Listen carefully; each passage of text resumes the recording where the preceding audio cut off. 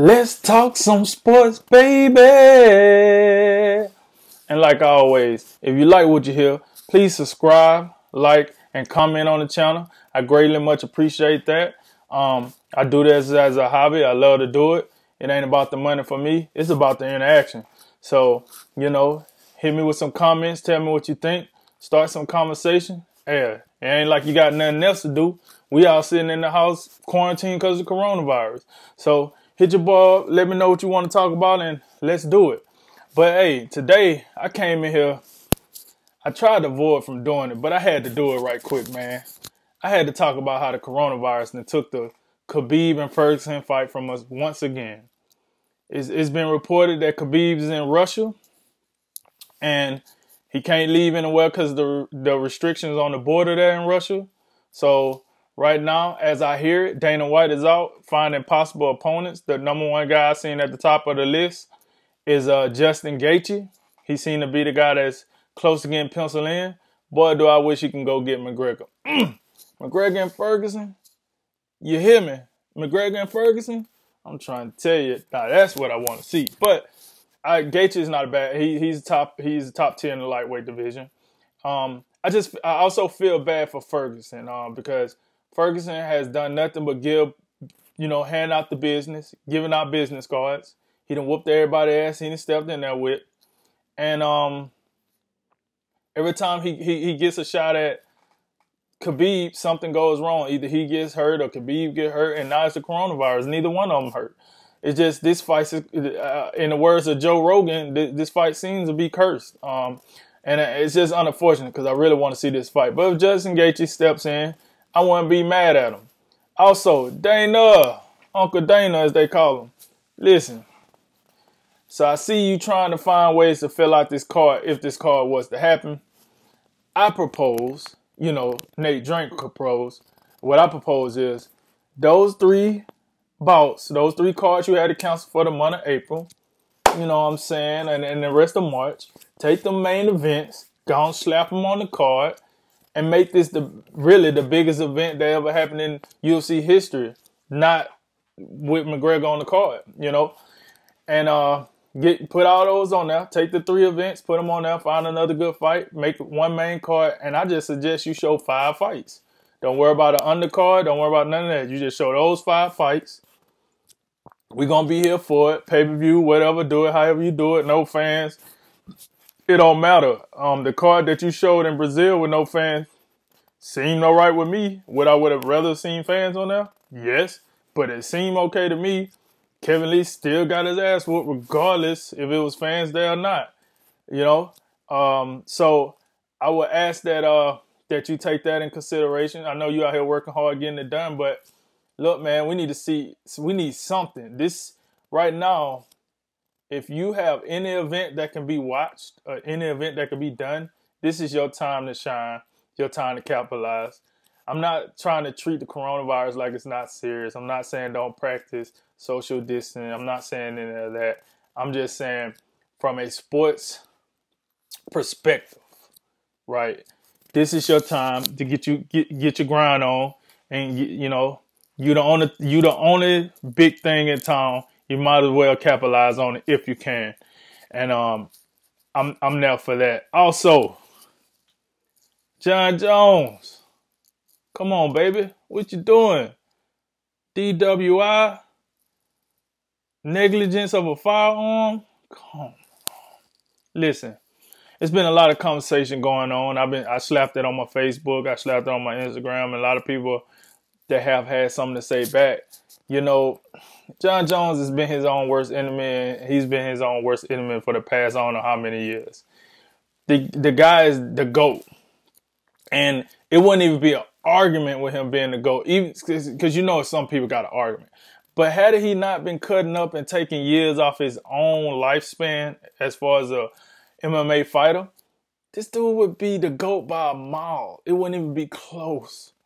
But when you do all this nonsense and you cost yourself all this money and you keep saying, well, I'm sorry, I'm not going to do it again, and then you do it again, eventually us, the fans, the reporters, the media personnel, we stop caring. We stop Look at your numbers. Your numbers dwindling.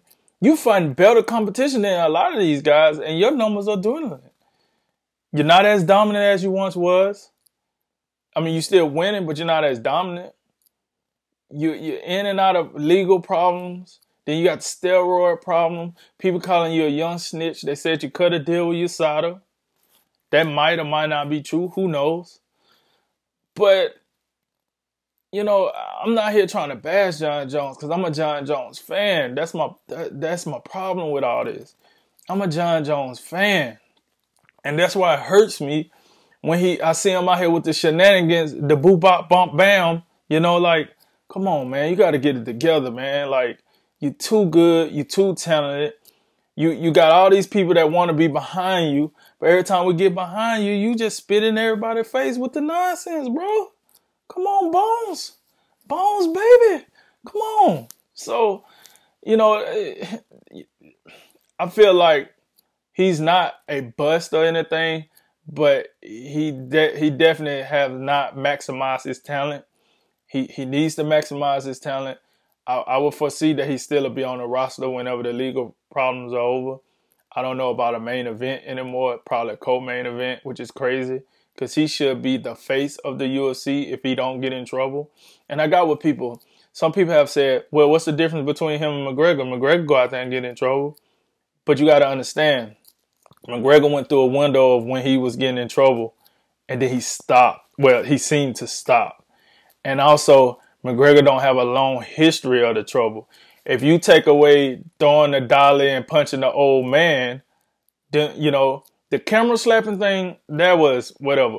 Dude was trying to take it, you know, he slapped his camera, he settled, that was whatever. The two major things we're talking about here is the fact that, you know, he threw the dolly, he hurt fighters. That was, you know, attempt to hurt somebody with a deadly weapon or however they looked at it. And that was a serious deal. And punching the old man in the Ireland pub, that was a big deal. But the other things were small, like just fighter stuff, I guess you could say, like little stuff. But he seems to have his head on. Now, if McGregor go out there and get in trouble again, then I think he would start following the blueprint of John Jones at this point, where it's just like, every time we build you up, you just let us down. So, you know what I mean? The jury's still out on McGregor, but right now he still gets the benefit of the doubt just because he don't have the track record that John Jones got. So, yeah, I look at that. Come on, Bones Jones. What we doing, baby? We got to get it together. Also, the world of boxing, we seen that Triple G, Canelo, they did agree to a third bout. Like my boy Aki, shout out to Aki TV. Y'all follow his channel. That's AKHI TV. Slap that into the search. You'll find him. Part of the Dante Boxing Nation family as well. New media, all that. Shouts out to you, brother. But he like he said, it was a fight that us the fans didn't ask for, but we accept it because it's Canelo, and Canelo has been on a run of fighting just straight Rudy Poots. So we're like, thanks Canelo for finally giving us something. It's not Charlo, it's not Andre, it's not even Murata, but you gave us something. So we'll take what we can get at this point. We don't know when that fight will happen because of the coronavirus, but it's supposed to be the next fight for both of those gentlemen, Triple G and Canelo. So we'll see how that goes. Staying in the lane of boxing, I want to hit on Ryan Garcia. I did see recently him and Oscar De La Hoya can release some information where they're calling out Gervonta Tank Davis. They want to smoke. And I'm going to tell you like this. Let's go ahead and hit them bricks. They hit them brakes, I should say. Let's hit them brakes. It's just like you skipping school and going home and didn't even know your mama was still at the house. Let's hit them brakes right quick. I don't know about no Gervonta Davis. Now, I did hear there's something in the works, maybe between Ryan Garcia and David Haney. Now, that fight I signed up for. Two guys, similar body builds. I think they're both in similar situations in their career. They're both up-and-comers. Slim punchers, smooth styles. I got all that. Love it. If you two want to get in the ring, let's get it on. It's going to sell tickets, I think both promoters do a good job of selling both fighters. So it's going to sell.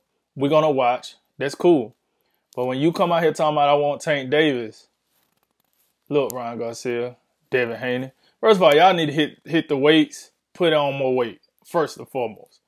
Like, I don't think either one of y'all really ready for them body shots from Gervonta. No, I don't think y'all ready to fight him on the inside. I just don't think so. Could be totally wrong. I don't see it. And when I say Gervonta Tank Davis, let's not get me missing screwed. I'm talking about a focus, ready to go, not missing weight, Gervonta Tank Davis, like a tank. Not, you sometimes you get the I'm gonna miss weight because I'm not all the way there. I got stuff going on, or you got I didn't take the opportunity serious because I'm a young guy. If you give me the fully devoted Tank Davis, man, you could cancel Christmas for these dudes, man. Cancel Christmas for Ryan Garcia and them. I mean, they're good fighters. I just don't think they're on the level of a Tank Davis. So as that story develops with the young guns, let's see how that go. I do think Ryan Garcia and Tank Davis will happen at some point. Don't get me wrong, because like I said, he's not a scrub. I just think let's let Ryan Garcia get a little more, as they say, get a little more salt up under him, up on him, get a little more veteran savviness and get bigger, hit the weight room more, and then we'll revisit that conversation. But until then, I think we got to leave that alone. Also, hearing some news about the draft. Something about the draft only since we don't have much to talk about nowadays. The draft they want to draw out the first round, only doing so many picks one day, then so many picks day 2, and then so many picks day 3. I'm hoping that they do the whole first round in day 1 like usual. And then if they want to draw rounds 2 through 7, then be my guess. But I ask that you just keep it the whole first round one day. I do understand it's going to go by maybe, faster because you don't have to, you won't have the players walking on the stage anymore accepting their jerseys. However, we got to figure that out, NFL. I don't know how I feel about 10 picks one day, 10 picks day 2, 10 picks day 3. I don't know. Y'all tell me what y'all think. I don't know. Not really feeling it. It is what it is. Blah, blah, blah, blah. All right. Also, I see a lot of executives getting that young salary cut. Yes, sir. Listen, I think it's a great thing. And because instead of always trying to take the money from the players, why not ask the executives to take a pay cut first? First of all, they make a whole lot of money to do a little typing, a little FaceTime, and a little signing. That's what they do, is an executive. You can't tell me they do no more than that. Outside of Adam Silver, the commissioner, and maybe the assistant commissioner, the rest of them guys get to sit back in the shade drinking lemonade. That's what they do, all right? You're not going to convince me of anything else. They're not the players out on the court. They're not the coaches. I don't think the players or the coaches should be taking pay cuts just because the product isn't on. It's not their fault. Now, it's one thing if it's the player fault or the coach fault while they're not participating in an event. It's not their fault. None of them created coronavirus. It is what it is. Get over it. If you're losing money, take the money from the people that can afford to lose it because they was probably overpaid from the start. The executives, the top. I'm not talking about the commissioner or the assistant commissioner. They probably earn their money, but I'm talking about these other guys that we don't even know exist. Those guys, get them out of here. Go ahead and take their salary. So I like the move. I'm hearing that the president did want to try to open the country back up on April 15th, but he just issued another 30 days, so that'll take us all the way through April 30th, I think. So we'll see how that go. I will assume that now the NBA going to go back to the drawing board as far as waiting 30 days and revisiting with Adam Silver. Not quite sure how that's going to work out, but, let's see how that go. So that's what I seen in the NBA news. That was pretty cool. Also, I want to say, for all of you that use YouTube sparingly and that you're bored and you do want to watch some sports, I have noticed that the NBA channel, the NFL channel, couple of other channels are showing UFC. They're showing like older events you might have seen before, but it's some sort of entertainment and it's free for those of you that don't pay for like YouTube Premium or whatever. So you can click on at 8. They showing new games every night. the NFL showing like new games all day long. Like they showing old classics all day long. I just get notifications, boom, boom, boom, boom, boom, with the NFL. The NBA usually preserve their new content for 8 o'clock every night. They'll show a new game with a new significance to that game. So that's something else to look at if you don't have something to watch. I know a bunch of people binge watching stuff. Speaking of binge watching, I know y'all seen that new Ozark. You know what I'm saying? Shout out to my girl Ruth out here, you know, taking them for the team. Old Marty, him and his wife, man, they some slime balls, man. But, you know, you got to do what you got to do. And shout out to that ending. Shout out to the ending, man. Hey, cartel leader, he like, listen, I'm tired of the smoke. I want to talk to one person and one person only. So let me go and take care of it. Bow! That's it. So I don't want to give it away if you ain't seen it, but just know that ending was, I messed with that ending real tough. Hit up a little battle rap news, you know. I know most of y'all have heard. The URL, they're dropping something called Quarantine. The first match is dropping tomorrow at some time, which is Mike P versus Tay Rock. Yes, these matches are streamed from 2 different locations and they're going against each other. Yes, it's going to be something new. It's going to be something unique. I say don't hate on it until you try it. You know what I'm saying? Like, watch it or, you know, get with somebody and watch it. Then if you watch it and don't like it, then you never have to mess with it again. But I see a lot of people banging on the idea of that, and we haven't even seen what it looked like yet. Like, let's give it a shot first. You would think the URL, they trying to do something to entertain the battle rap fan. So, you know what I'm saying? Let's try not to, you know, piss on the parade, per se, before we get a chance to actually watch it. Also, I seen that John the Don and DNA, they doing an IG battle, charging $10 per view. I might go ahead and drop my $10 just in support to see what that's about, see how that go, and I hope they, you know, coming at each other. You gotta understand though, these are gonna be very difficult things to, let's say, i.e. judge or say this person won. This is just to entertain us, man. They're just trying to get us through this coronavirus epidemic. This is what I think people need to understand. This is not going to be the normal, you know, battle rap where we're watching it and we're like, oh boy, smoked them body of the night, clean body. Yeah, I got it. No, I think this is just strictly for entertainment. It's going to be very hard to say who won what. They're battling each other through computer screens. Like me talking to you. That's what they're doing. So we got to calm that down. We just support it, man. You know what I'm saying? If you don't want to pay for it, don't pay for it. I'm pretty sure somebody's going to bootleg it, but don't pay for it. But I say, you know, let's try to support it, our community, with this, instead of like knocking it down and talking trash. And by the way, before I forget, I want to say shouts out to all the people that's been affected by this coronavirus. All the people that lost their jobs. I was blessed to be one that didn't lose my job. All the people that lost their jobs and they had to, you know, apply for unemployment, that's waiting on this stimulus check that they're going to take forever to give you because it's the government. Everybody know when the government giving you something, it takes forever. But when they want something from you, they taking it immediately. Don't worry about it. Sign, seal, deliver. It'll be taken before they even tell you that they're taking it. But, you know, everybody needs to stay safe. Practice social distancing. All right? Make sure y'all washing them hands. Make sure everything good, you know. And just, you know, all I ask is you take it serious, you know. For one, I did not, you know, months ago, I probably thought it was a big joke. But as I see people dropping like flies around me, I'm blessed that I have not been affected with it. And, you know, I'm just telling people, keep it serious, keep your head up, make sure you're praying. And hopefully we get through this epidemic relatively unscathed. People get their jobs back, the economy go back to where it was, and we get to doing what we do, being America, being the world's finest, all right? Shouts out to the United States Marine Corps. You know what it is. Much job, boys. Simplify, do or die. I hear y'all out there. Let's do it. Probably the last branch standing when it's all said and done. So shouts out to them.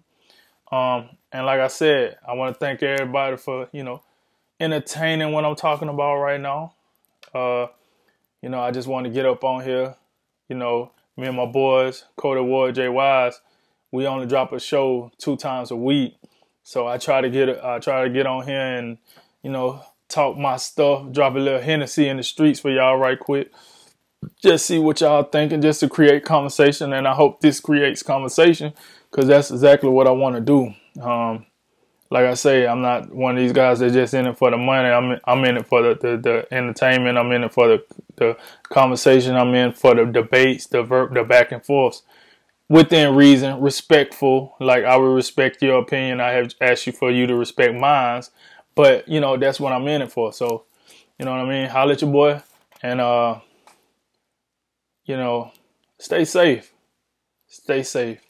And before I get up out of here, if I wrap this up, I just want to say, you know, like I said, shouts out to Dante Boxing Nation. He done held your boy down for a while.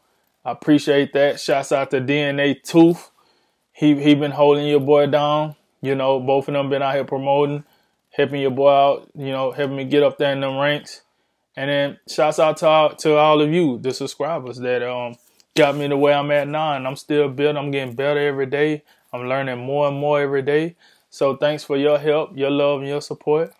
And with that said, remember, make tomorrow better than today, and make today better than yesterday. And you know what I'm going to do. I'm going to holler at you, baby. Yeah. Y'all have a good one, man. Stay safe.